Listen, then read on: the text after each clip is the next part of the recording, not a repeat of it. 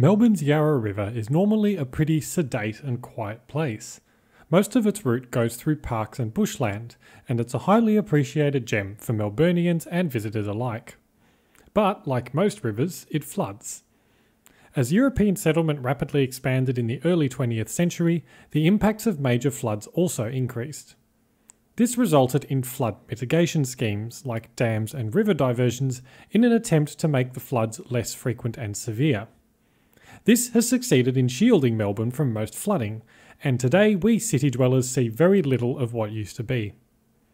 One of the biggest and most damaging floods in Melbourne's history occurred in 1934, and this is what we will be talking about in today's video. This is the story of Victoria's Great Flood of 1934. On Thursday the 29th of November 1934, a massive storm engulfed most of Victoria. Strong winds of up to 110 km per hour lashed the CBD, and heavy downpours continued for days on end. By the time the storm was over on Saturday, just 48 hours later, more than 140 millimetres of rain had fallen in metropolitan Melbourne. Country areas were also severely affected, with over 350 millimetres recorded in Gippsland. This downpour, combined with the strong winds, caused severe damage across every single suburb of Melbourne. Locals reported that the Yarra River became a massive lake stretching from Warrandyte down to South Yarra. Other rivers across the state also flooded and inundated towns, farms and forests. In Wurundjeri Woi Wurrung, the water was reported to be more than 2 metres deep in the town centre. One of the reasons why the floodwaters were so high was there had been heavy rain in Melbourne and Victoria earlier in November and late October, just a few weeks earlier. As a result, the land was already saturated. A total of 36 people died during the storm or in the subsequent flooding. 17 of the deaths were on the coastal steamer TSS Karamba, which sank about 10 nautical miles south of Seal Rocks on Phillip Island. 6,000 people were also made homeless, and countless animals and livestock were killed. Almost every facet of life was disrupted, but some of the most significant impacts of the storm were to the city's transport network, most of which effectively ground to a halt. Damage was done to every single bridge across the Yarra River in both Melbourne and country areas, with some suffering more than others. The Wallen Road Bridge in Hawthorn was particularly damaged and nearly collapsed entirely.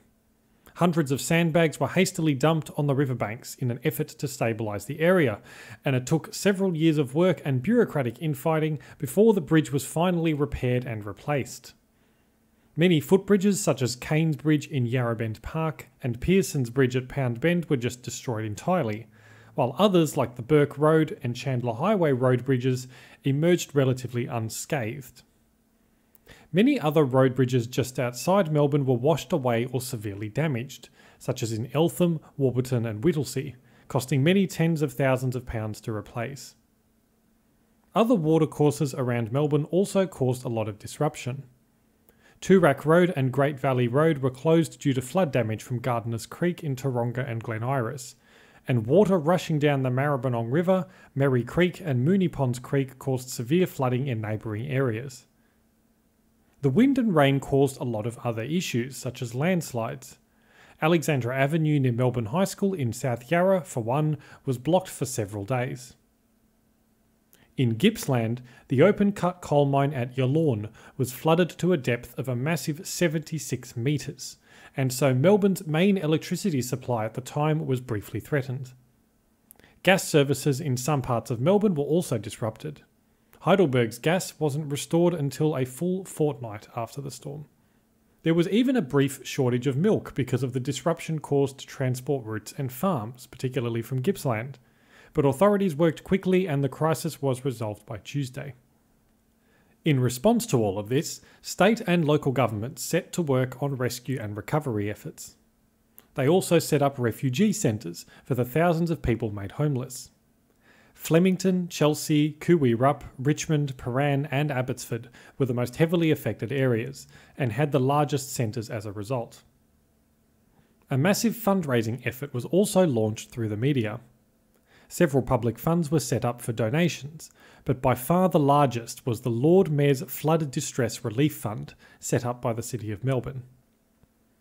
By the time it was wound up in June 1936, it had raised almost £130,000, paid to 2,728 applicants. As I mentioned in the introduction, the long-term impacts of this flood are still felt by us today. While flood mitigation schemes had been in place before 1934, this event brought more public attention to the issue. For example, more emphasis was placed on building dams, weirs and river diversions in an attempt to make the river so-called more tame.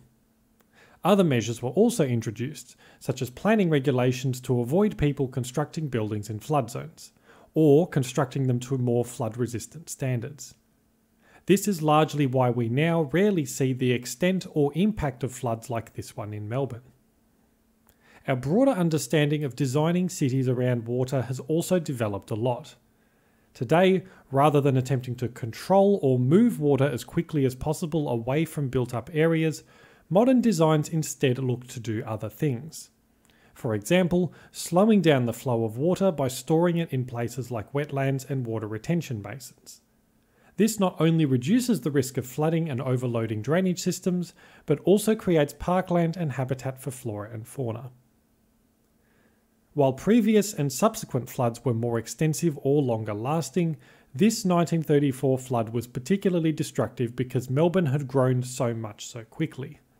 Basically, there were more things in the way of the river to be damaged than before. With our modern technology and better understanding of water today, it's likely that we will continue to see improvements in our management of floods like this one. Thanks for watching this video about the Great Flood of the Yarra River in 1934. Please like and subscribe if you enjoyed this so you can stay up to date on the latest videos and continue to support this channel. Thank you so much for watching, and see you next time.